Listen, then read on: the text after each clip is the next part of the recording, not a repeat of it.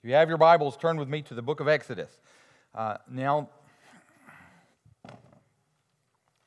we are going to begin looking at Exodus tonight, or not begin, we're going to begin and finish. So the order of worship for the next few months is going to be each night we'll take a book of the Bible, we'll look at an overview of that book, we'll look at the author, the theme, the time of writing, and just a general overview, so that the idea is that through the course of this year we can go through the Old Testament so that you can see how that Old Testament points toward Jesus. And so, starting now that we have gotten to Exodus, this is kind of the format that we're going to see. So first we're going to look at author and the date of writing. I gave us a map here to show the part of the world that's in. A lot of people who haven't really looked at a world map don't realize they do not realize how Canaan up there in the upper right-hand corner is where it's situated near Egypt and Sinai wilderness. So you got that there. It's a little small, I know, but it's still there. So let's talk about the authorship of the book of Exodus. When I went to Samford, I was shocked. One of the very first classes that I took in the religion department at Samford was Old Testament survey. And I was 18 years old, had grown up at White's Chapel, had grown up in the church, expected this to be essentially an in-depth Sunday school class, and was shocked when the professor walked in and immediately started mocking the idea that Moses wrote any of the first 5 books of the Old Testament, and how silly little people and their silly little churches have believed this. And this was the theory that he put forward, that the Pentateuch, the first 5 books of the Bible, were written by J, E, P, and D. And I mentioned that when we were talking about Genesis. So I want to go into a little bit of detail with this, because if you're not aware of it and you watch something on the History Channel or the Learning Channel, you're going to have people with lots of letters after their name that are going to get on TV and seem like they're very learned and know what they're talking about, and they're going to put this forth. Now, where it comes from is throughout the Pentateuch, there are different names that are used for God. And so the thinking is that if one author was if I wrote a book about God, I'm not going to, in some cases, refer to him as God, and in some cases refer to him as Lord, and in some cases refer to him as Allah, and in some cases refer to him as Yahweh. I'm probably going to have kind of the same methodology that I use throughout. And so the theory is that through the centuries, probably in and around 2000 BC, the first sections were written, and they would have been written by E. E is the person that whenever he wrote of God, referred to him as Elohim. So in your Bible, in an English translation, if you look and you see uppercase L, lowercase o, lowercase r, lowercase d, that's the way the translators can let you know that God there, or Lord as it's being translated, is the Hebrew word that's being used there is Elohim. The first book of Genesis, the first chapter of Genesis is God is always referred to as Elohim. J is used through a lot of the Bible, and that's the writer they suggest is the one who wrote Yahweh, or there is no J in the Hebrew language, so the J and the Y the sounds are the same. So like Jesus, if you could have gone back 2,000 years and ran around in Nazareth and saw a little boy running around who was Mary's son, and you called him Jesus, you realize he would have known what you were talking about, but that wasn't his name. His name was Yeshua, because there is no J in Hebrew, and he had the same name that in English we call Joshua, and it means God saves, which is why when the angel said, "And you shall call his name Jesus, because he will save his people from their sins," that's why that came together, because his name means that God saves. So whenever that J-E sound is used in something, it's usually referring to God doing something. And so whenever in the Old Testament, in English, you see capital L, capital O, capital R, capital D, the Hebrew word that's being translated there is Yahweh, Y-W-H-W. In fact, where the name Jehovah came from is in the Hebrew Bible, whenever the word Yahweh is written, Hebrew doesn't have vowels. So the consonants are the only things that are written out. And where there in English would be vowels, they have little dots over the letters.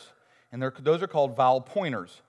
And so what you do is and Hebrew is read right to left, not left to right.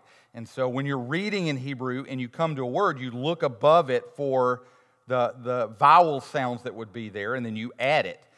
In the Hebrew Bible, in an effort to ensure that no one ever took God's name in vain, whenever the word Yahweh was written, they didn't use vowel pointers for God's proper name.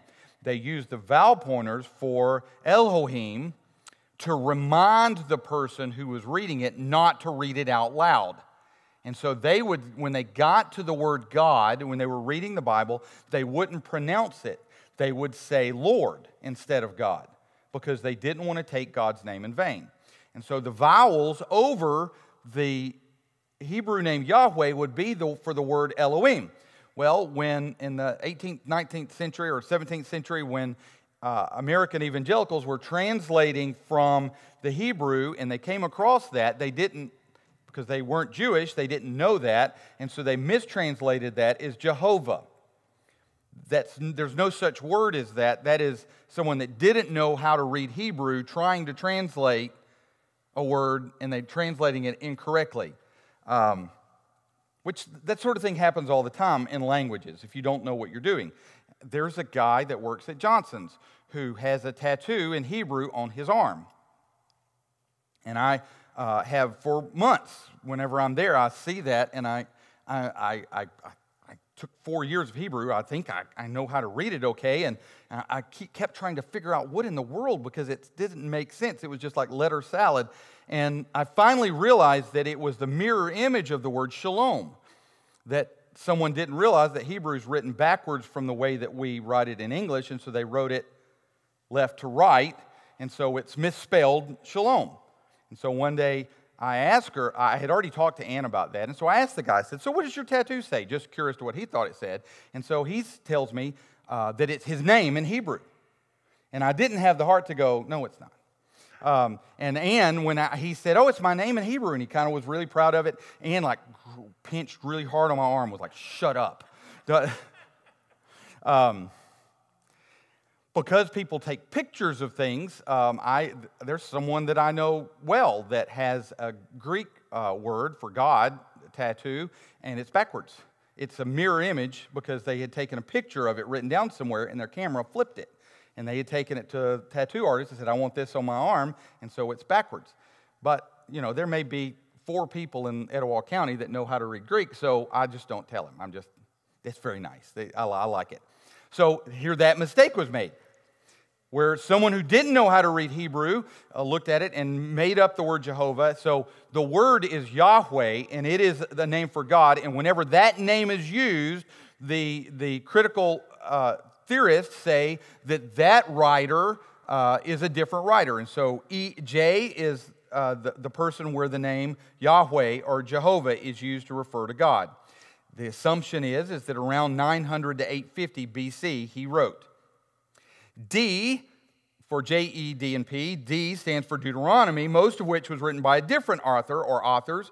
And the assumption is that around 620 BC that they wrote, and that they wrote at a time when Josiah was trying to create reforms, and so he had one of the priestly writers write up these rules so that he could pitch it to the Jewish people and unify them. P stands for the priestly writer, and that's in Leviticus, and whenever in the Old Testament there's priestly rules that are given, because the way it's written is different and the style is different. I mean, I can read something that Anne wrote And just because of the way that she writes and the language that she uses, I can tell that that's hand. There's a difference. If you were to go and read something that was written, did any of you watch the Burns special Letters from War? Did any of you see that was on PBS? I would strongly recommend it. I think you can watch it on Netflix. Ken Burns always does a fantastic job with anything that he does. And so what he did is he took and read letters that had been written from combat folks back home. And the letters were being read, and then they would have images of both what home looked like. So it was pictures of, antebellum towns or during World War II, the soda shops and that sort of thing, juxtaposition with the scenes from the city and the battle that it was written from. And it was funny to me that you could, and they kind of mixed up the letters from the Civil War era to the Vietnam era to World War I, World War II. You could get 4 or 5 sentences into the letter if you weren't looking at the pictures and you knew when it was being written. I mean, if the letter started out, "My dearest Virginia, today I write to you from the heart of the..." This is a Civil War letter. If somebody wrote, "Hey baby, we off," and you're reading Vietnam. It didn't take but 3 or 4 words, and you knew what era it was, because you could tell in 1910 people wrote differently, they spoke differently, they talked differently than they did in 1940.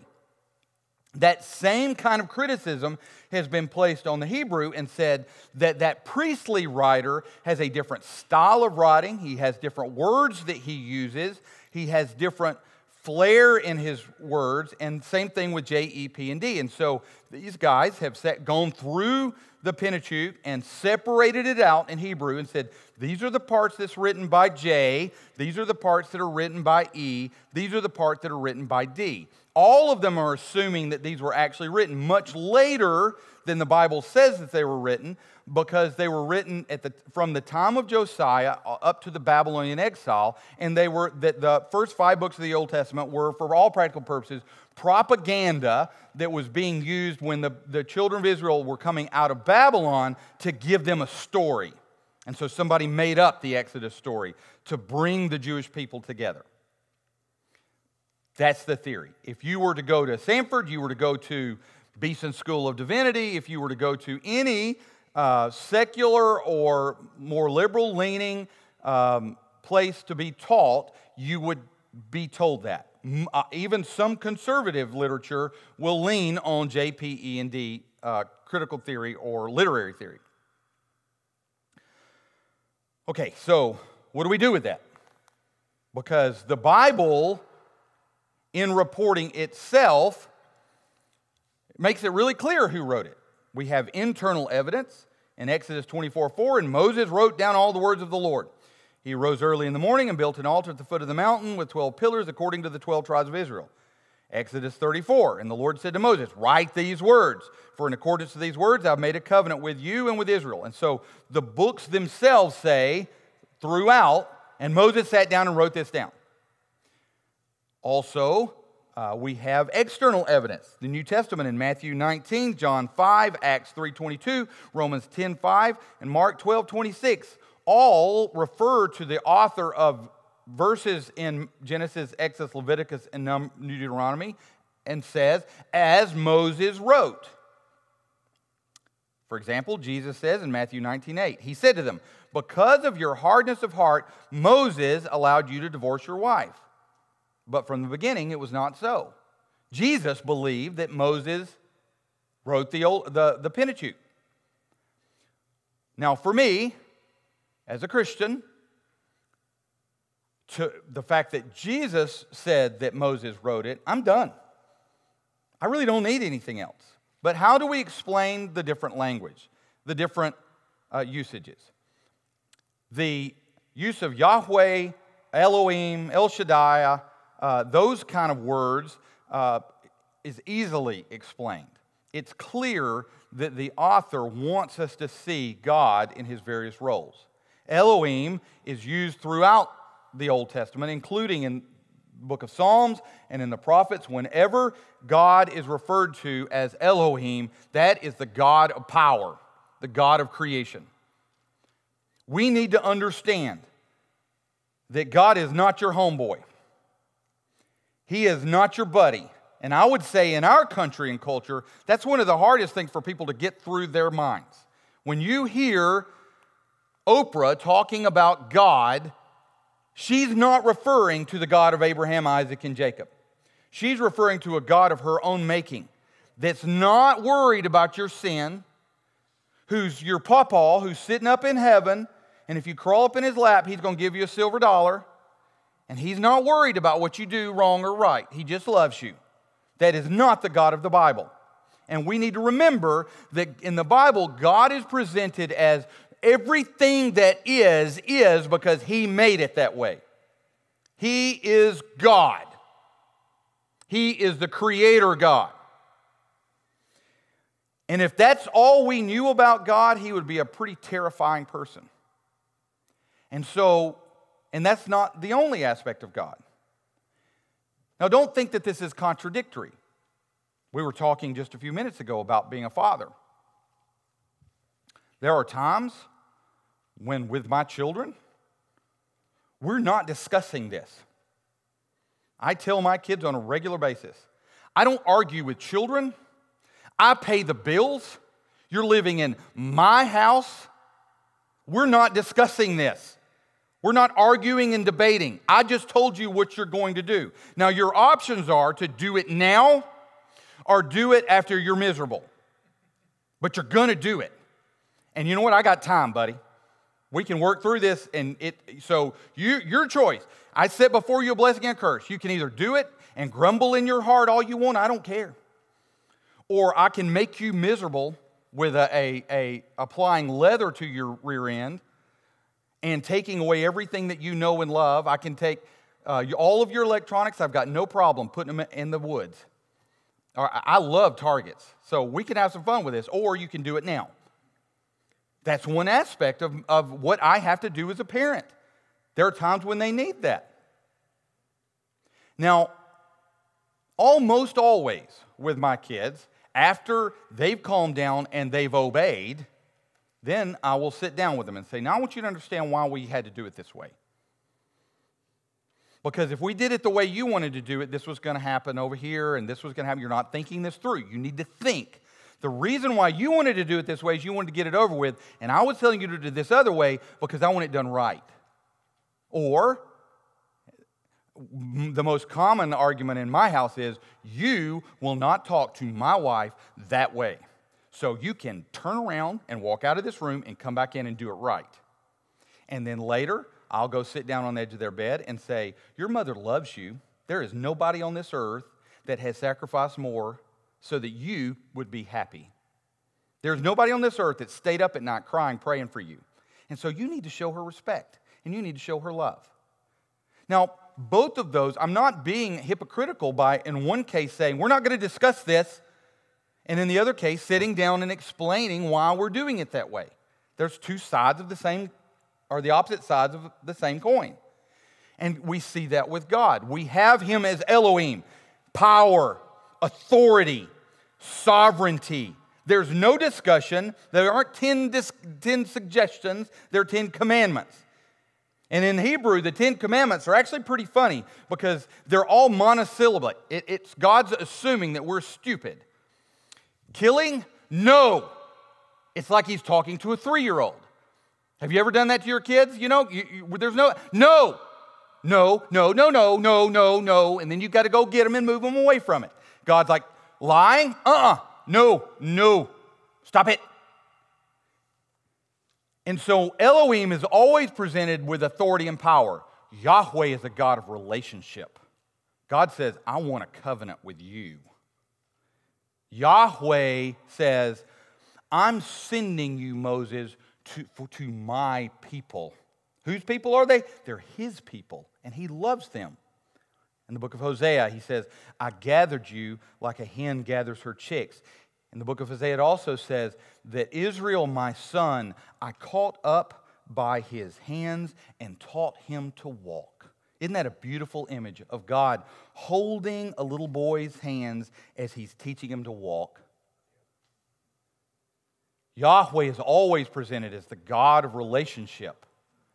God's many names show us the various aspects of His character. El Shaddai, the God who provides.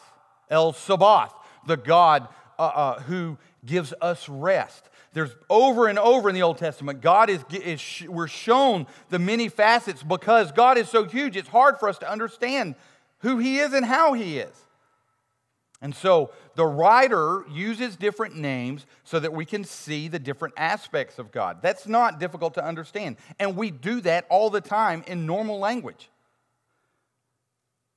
As we're describing a person, if you think about descriptions of any great historic figure, Churchill, for example. I love Churchill, and I love to read about Teddy Roosevelt. And as they're described, they'll use different nicknames. Or in the book, Teddy Roosevelt, Empress Roosevelt, he on purpose uses the pet names of his family for the different descriptions of him. It's exactly what's going on here. And nobody's going to read that and go, well, Teddy Roosevelt was really written by 50 different people. That's just silly. Read maturely. That's how people communicate. When you get to the different language that's used for the priestly work or the Deuteronomical work, there's nothing to suggest that Aaron didn't write out the priestly rules and Moses compiled it. We've talked about the fact Moses did not write the story of his death. Somebody else had to write that. That's not shocking. Moses isn't the one who came up with the story of creation. He wasn't there. That story had been told we can trace it at least back to Noah, who told it to his kids, who told it to their kids, and then maybe somebody wrote it down, or maybe somebody just kept telling it in an oral tradition until Moses wrote it down. That doesn't negate the fact that Moses was being used by God to capture that story, and that would explain why there's different language usage throughout. How many anthologies do we have? And so, to me, the whole J-E-P and D theory is just an attempt by Satan to say, did God really say? Hath God said? And we know who's the source of that question. But I wanted you to be aware of it because, again, I was not made aware of it, and it shook me to my foundations to realize that people that I had looked up to and respected didn't actually believe the Bible. And so I want you to understand that that is an argument that's brought against God's Word that's not accurate.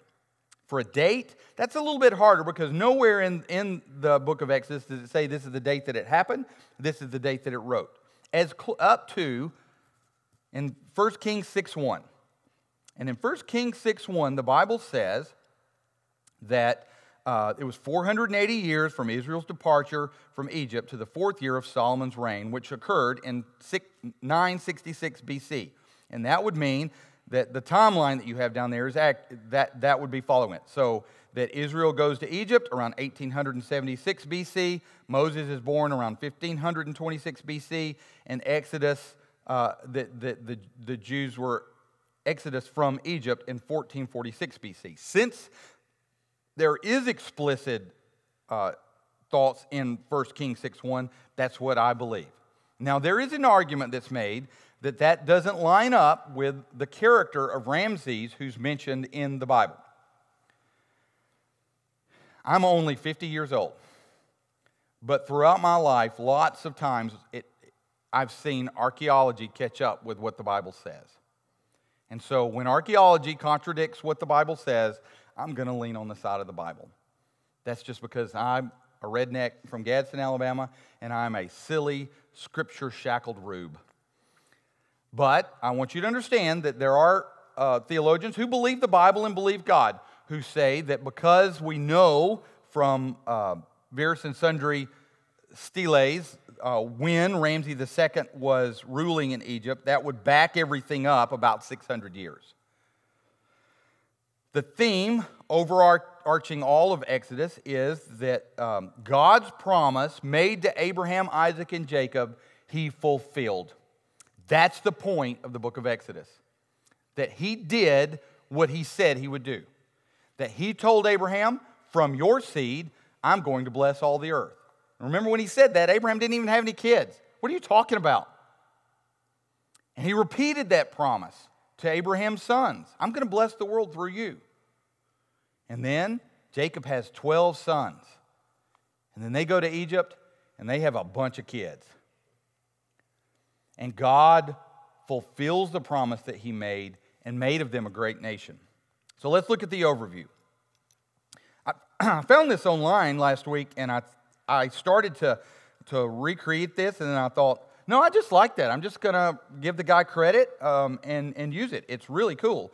So it divides up the book of Exodus between God redeeming his people in 1 through 18, God's covenant with his people in chapters 19 through 24, and then God tabernacling with his people in chapters 25 through 40. We see, first, that God took his people out of Egypt. And God knew what he was doing as he did that. You know, going back to the whole conversation about daughters, I have a speech that I give. And I always do it cleaning a gun. I will ask the boy, and this boy that we're talking about, Will, poor thing, I said, come talk with me. And he sat down and I said, Will, you go to church, right? And he's like, yes, sir. Yes, sir. I want to ask you a few questions. And they all expect, what are your intentions with my daughter? What's your job prospects? And so I always say, did God harden Pharaoh's heart, or did Pharaoh harden his heart? And you just can watch the color drain out of their face, because that's not what they were expecting. Excuse me. I'm asking a simple question. Did God harden Pharaoh's heart, or did Pharaoh harden his heart? Because in the book of Exodus, it says both. It says, and Pharaoh hardened his heart and would not let my people go. And then other verses it says, and God hardened Pharaoh's heart. Which is it? And I'll let them struggle for a while I'm cleaning. 45, I'm just working it with the Q-tip, looking at them knowingly, letting them talk. And then I'll say, okay, so here's the deal. As Moses wrote the book of Exodus, everything that happens has two causes, a primary cause and a secondary cause. And to the Old Testament writers, the primary cause is always God. If you were to ask Moses, why did it rain? The primary reason is because God wanted it to rain. Secondary reason is because, we prayed for rain because we needed crops, or this happened, that happened, maybe even a semi-scientific reason. The rain falls to the ground, it evaporates up in the air and forms clouds, and then they rain. But the primary cause is God. So, whether Pharaoh was in his mind hardening his heart or not, God was the primary cause. God was hardening Pharaoh's heart because he wanted to teach his people a lesson. You see, if God had just put on Pharaoh's heart and crushed Pharaoh's mind and took his people out, you see how much trouble Moses had with them in the wilderness anyway. Why did you bring us here out in the desert to die? We could be sitting by the Nile eating cucumber sandwiches. We need bread. Here's manna, bam. So you see how much trouble they have as it is. So they, for 400 years, have been watching the Egyptian people worship gods. Now, we could laugh at that and say it doesn't have an impact. I would say on a regular basis, I will have Christians in this church ask me, do you believe in ghosts? I've had Christians very seriously ask me, do you believe in alien abductions? Do you think that there are people out there? I have someone recently say to me, my house is demon possessed. Will you come and cast the demons out of my house? Now, where does that come from? That comes from our culture bleeding into people's minds. People, they see movies, they read books, they hear stories, and it gets into your head, and then something crazy happens. You walk in the kitchen, and you've got a mouse problem, and you hear scratching in the wall, and you're like, well, I don't believe in ghosts, but right now I'm kind of wondered. Things happen. And that culture impacts you, right? It does. We all know it does. William right now is taking English 201, and they're studying different genres of literature, and he's having to read in the horror genre, and he's having to read a Stephen King book for this college course. And he read about 3 chapters, and he said, nope. And he went to Emily and said, will you read this and tell me what it says? Because I can't read it. It will keep me up all night long. And whenever anything even slightly scary comes on, he'll sleep with like a steak knife under his pillow. So we say we don't believe it, but when it goes bump in the night, right, our culture impacts us. Well, they've gone for 400 years and watched these Egyptian people sacrifice to these gods, worship these gods, see things happen. So God hardened Pharaoh's heart, so for a several-month period, God could just show them how powerful these gods are. You want to worship frogs? I'll give you some frogs. You want to worship cattle? I'll knock them dead. You want to worship that river? I'll show you I can do whatever I want to with that river. You want to worship Ra, the sun god? I'll black the sun out. So that every one of those people knew beyond a shadow of a doubt when they marched through the Red Sea, those gods may be real, but Yahweh is way more powerful because he just played with them. And so God hardened Pharaoh's heart, and Pharaoh hardened his heart. By this time, I've put the gun back together. I've got the ammo in the magazine, and I've put the magazine in the magazine well, and I will jack around in the chamber as I say, if you hurt my daughter, the wrath of God is going to fall on your head. I'm the secondary cause. So... and you can ask some of the boys around here that's dated my daughters. They will verify that speech. That's right.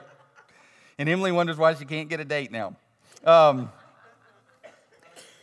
So God redeemed his people from the land of Egypt. And then he covenanted with them. He made a relationship with them. He told them very explicitly, I set before you a blessing and a curse. If you obey me, I will bless you beyond measure. If you disobey me, I'm going to work against you. Do you agree to this covenant? And they all said, yay, we agree. And Moses, after having sacrificed the lamb, scattered blood over the people to signify their covenant relationship, the marriage, if you will, between God and his people. And then, beyond belief, God didn't just create a relationship with them, he tabernacled with them. He came in his Shekinah glory. He told them exactly how to build a tent. He told them exactly how to make the furniture. He told them what layers of this fabric and this kind of metal and this thing. And he said, I want all of the stuff in there to be holy, separate, only used for my worship. And I want you to make a bronze table, and I want you to make this kind of bread, and I want you to make this kind of perfume. And y'all are going to like that perfume. So if you use it for anything else, I'm going to curse you. And blah, blah, blah, blah. And he walked them through exactly how to do everything, which tells me that we don't get to pick how we come to God. He gets to tell us how we come to him. And how he has chosen in these last days for us to come to him is through his Son. Because Jesus said, I am the way, the truth, and the life. No man comes to the Father but by me. And when Aaron's sons decided they were going to play fast and loose with that, because God's a God of love, he struck them dead. And so he tabernacled among his people. He dwelled with his people. Think about the ridiculousness of that statement. No other God in human history has done this. No other God that we can imagine would think to do this. He actually came down and rested and led his people. Which is why in John chapter 1, as John takes that idea in presenting Jesus, and we see what that tabernacle is a picture of. It says, in the beginning was the Word, and the Word was with God, and the Word was God. He was in the beginning with God. All things were made through him, and without him was not anything made that was made.